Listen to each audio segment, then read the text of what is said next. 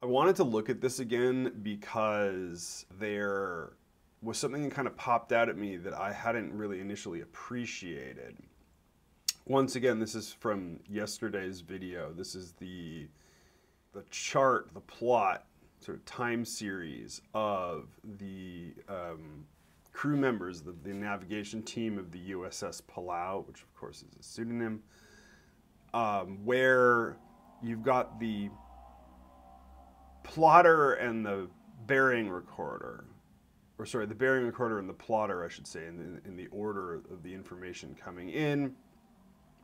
The plotter is the most senior person. I believe there's 5 people on the team. There's like the compass guy. There's the 2 Polaris people, so they are on the side of the ship, looking at things through little telescopes that have compasses attached to them. Or no, there's the depth guy. That's what the 5th guy is. And then there's the plotter or the bearing recorder who is on the radio to the 2 guys on the outside of the ship. And then the guy who's actually drawing the marks on the navigational chart is the sort of the leader. And so this concerns the 2 sort of most senior people who are trying to actually fix the position of the ship. Now the ship is careening into San Diego Harbor because it has had an accident and has lost power to the instruments, and this is why these guys have to do this. And so in the book, Cognition in the Wild, Ed Hutchins is sort of an anthropologist watching these guys interact. And the reason why I go back to this demonstration or this sort of natural experiment that is incredibly fortuitous that Hutchins got this is because it demonstrates, so what you're looking at is you're looking at these sort of 4 epochs. So it's time along the horizontal axis, and it is formulas, attempts, or whatever, strategies, or whatever you want to call it. So they have 13 different permutations of what they're trying to do. And then they proceed and they try to sort of try each one. And what's sort of interesting about it is you see them kind of converging on the solution, which happens down here. And so that is the 32nd try. So there's 13 permutations and 32 attempts before they finally sort out what the result is.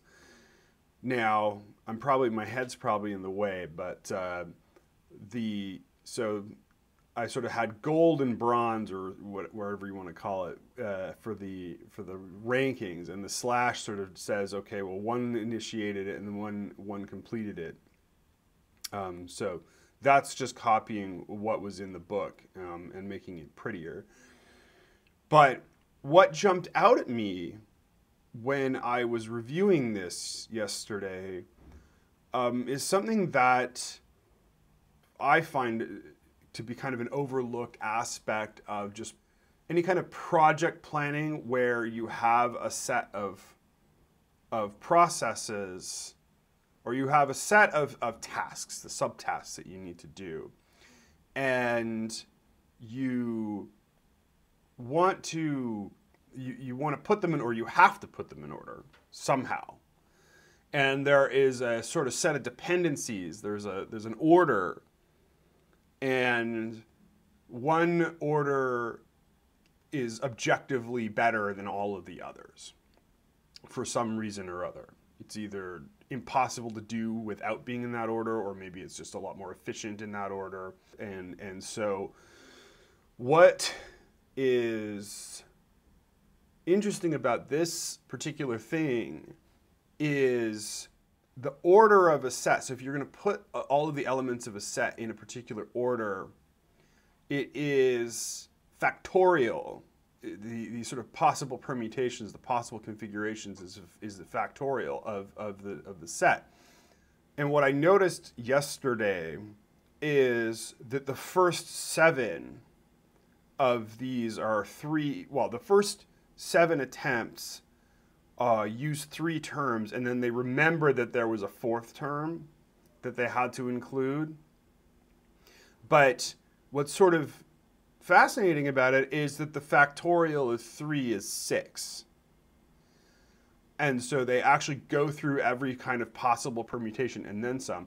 The parentheses imply, and this again was just copied from the text, parentheses imply a use of a calculator, and the square brackets imply like a spoken intermediate sum. And that's how to read that. But so they realized effectively that they were making a mistake for the first, up until the end of this section, when they add the D term, which wasn't there before, and that has to do with like a compass delta, because they had forgotten about it. But again, the problem is what was so highlights to me what's super important about this is that they're trying to divide the labor of a particular task of calculating this really simple sort of elementary modulo arithmetic, because they're just trying to aim a compass through 360 degrees kind of a thing. And they're just like, it's a simple thing to do by yourself, but when you're trying to split the process up, and again, they're doing it because the bearing recorder is getting readings over the radio, and he's trying to produce a sort of partial product that the plotter sitting at the desk needs to just add another term to. So when you see down here, the relative bearing term is the one thing. So this is spoken, this is sort of C plus D plus V. So the D is a constant and the V is also a constant. The compass heading is what they get from the people on the wings of the bridge. And that's when they sort of finally come. So like you can see that the bearing recorder is saying C plus D plus, like calculating C plus D plus V to the plotter, who adds RB to it. And that's how they kind of stabilize on a solution.